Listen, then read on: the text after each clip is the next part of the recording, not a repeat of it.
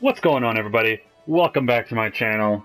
This is your host, as always, Phil, and I'm making a little different video today. This one in particular is involving a new fairy tale game just released for PS4 and Switch here in the US. The one you're looking at on the screen is the PS4 version.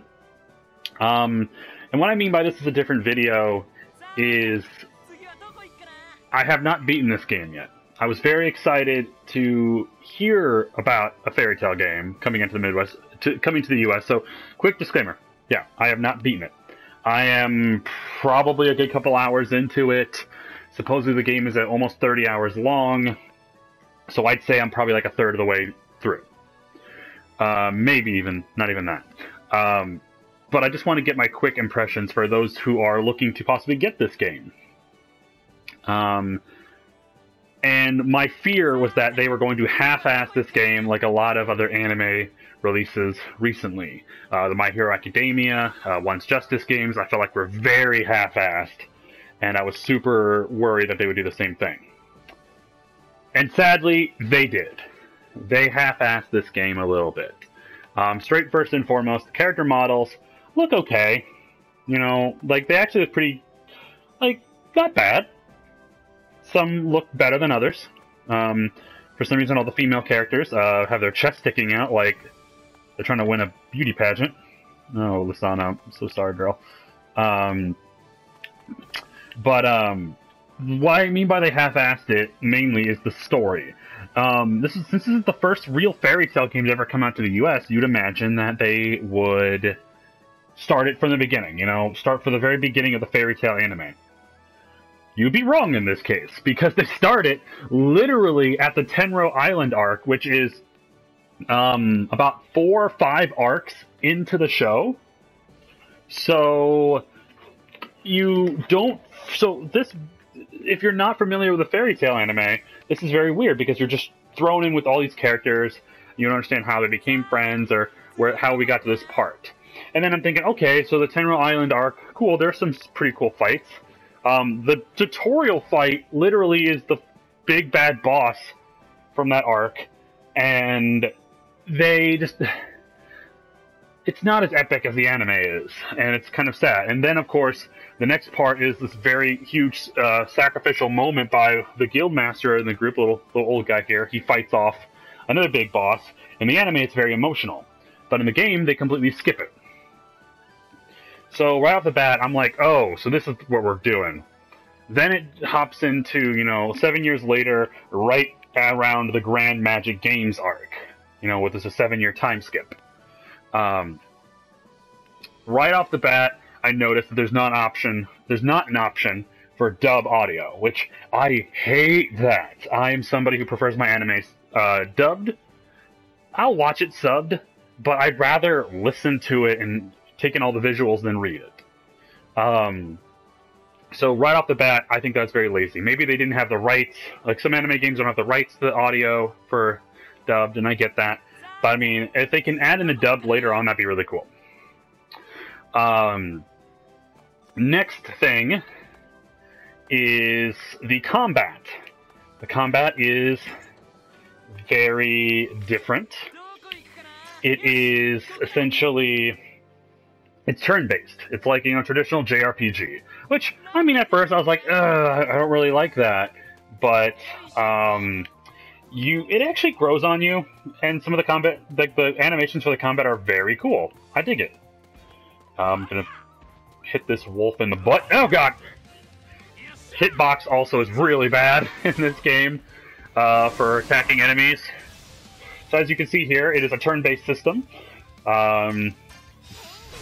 With a pretty decent combo system where, later on in the game, you get the ability to have other teammates combo right after you. You have a bunch of attacks that can hit a certain radius and range. It can even tell if the enemy is weak to it or not. Like I said, cool animations. I dig it. But it upsets me when, they yell at the attack names and they're in Japanese. It's not the same to me, because I grew up watching this show in dubbed, so it's a little odd. You get items for beating up enemies, experience, obviously. Your attacks and magic get stronger as well. Certain animations are great, like Natsu and Gray's are great. Lucy, on the other hand, when she summons her celestial spirits, which is her whole attack style, they sometimes will show up as just pictures, but others will show up as full-on animations, which is cool. That's neat. Let's see. The story is very much watered down, so unless you are a fan of the fairy tale anime and you already know this stuff by heart, this game really is not meant for anyone but hardcore fairy tale fans. Which is, fine. But when Naruto can release literally game after game, which have these huge overexpanding arcs, I feel like they could have, for their first fairy tale game here in the US, they could have done better. They could have given us a bigger story. Now, another thing is, I kind of wish the combat was more like, say, for lack of a better term, like Kingdom Hearts-esque, or even Dynasty Warriors. That would have been really cool. You can customize your character. Oh god! You can customize your characters with costumes, but I'll get to that part in just a brief second. You can walk around towns. Towns feel very empty, though.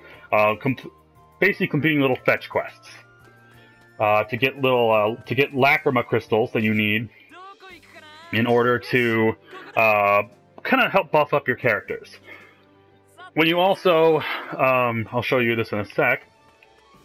There's also no faster way to move around. There's no we're already running, but I wish there was kind of another run button. In the guild halls, you get these request boards. You complete quests, ranked anywhere from D to S. You get money, you get experience, and you get special upgradable things you can make your character stronger, which is neat. But pretty much all of these are go out to this area, kill this many of this particular type of enemy, and be done with it. So it's basically just I don't know. I don't know what I was expecting, but it's repetitive at most. You can get more. You can do special stories with characters to get make them a bit stronger. You can duel characters in order to basically get more bonuses and stuff like that. It's so far it's very bare bones JRPG, but I am having fun with it.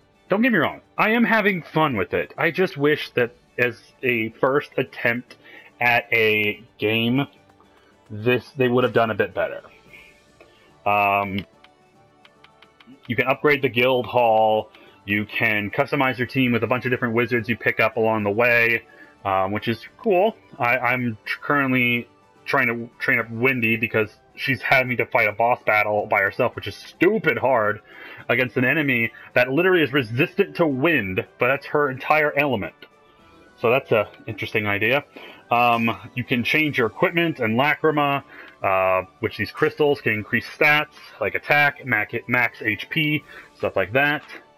Let me get to the big thing, though, that really pisses me off. This game retails for $60. Then, they have released individual DLC bundles with all different costumes. So, for different costumes for all characters.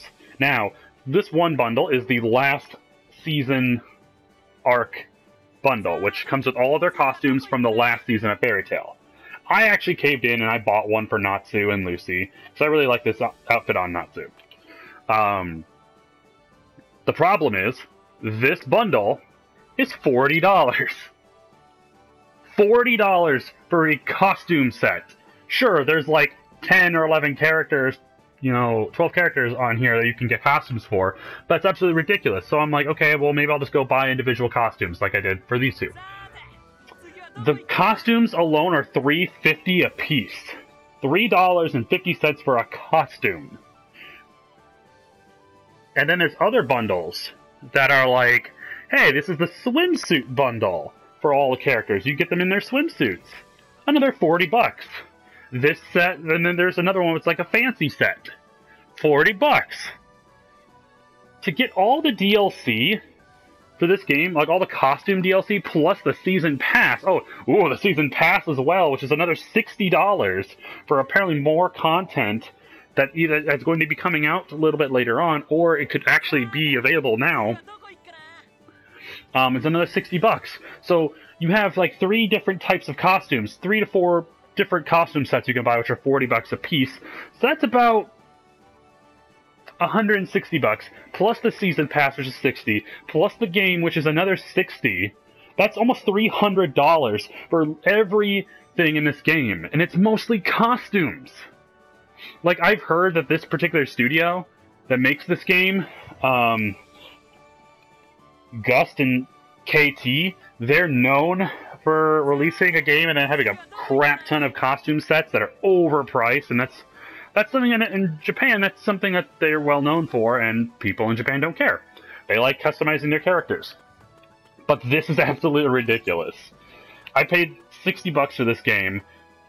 They already half-assed the story, half-assed some of the moments in the game, and they expect me, instead of being able to unlock these costumes, which there are some costumes I've gotten for other characters so far that have just been from playing the game, which is, you know, okay.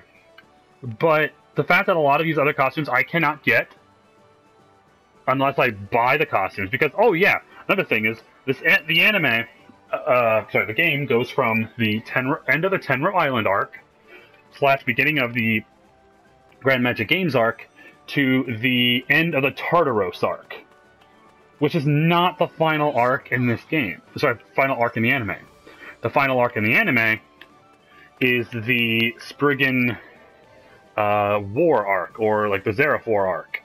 So this game doesn't even go to the end of the anime. They might release it later on as DLC, which, you know, knowing so far how they've released their DLC so far, actually, I can believe it. And then, so far, the character model, they have not made certain character models in the game, but yet they have the character talking in the cutscenes, which makes no freaking sense. Other wizards who played decent roles in the Grand Magic Games arc do not have character models. So they did some really cool things in certain areas, and then other characters, they did really shitty things. So, I don't know. I'm sorry this is all over the place, but like, as I'm talking about it, I'm remembering certain other things, and it's just getting to be a problem. So, yeah, overall, this game it's great that we finally have a Fairy Tail game. It is just disappointing that it is not a great Fairy Tail game. At most, with everything going on right now, if I were to rate this game right here and now, I'd probably give it a 6 out of 10. You know, maybe even a 5 out of 10, just because of the horrible DLC practices. Like, I'm still enjoying this game, though, because I'm a fan of Fairy Tail. But we'll see if, honestly, ways they can improve this. Get rid of the stupid, overpriced DLC. Let me buy costumes for like $1. Or just throw them into the game. Add the dubbed voice work in there, so we can actually, like, I can listen to the voices I grew up with. Reduce the cost of the DLC, like, just do something to make it more of a value, because right now, $60 for this game is not a good value. I mean, time-wise, yes, but it's quality. But that's all I'm going to do for this video. Thank you guys so much for listening to me rant. For those who are thinking about getting this game after watching this, have I changed your mind? Are you wanting to buy the game even more now? Those who bought the game and think I'm crazy, let me know down in the comments below. Really appreciate it. Thank you once again, guys. Have yourself a fantastic rest of the day. Stay safe, wear a mask, take care.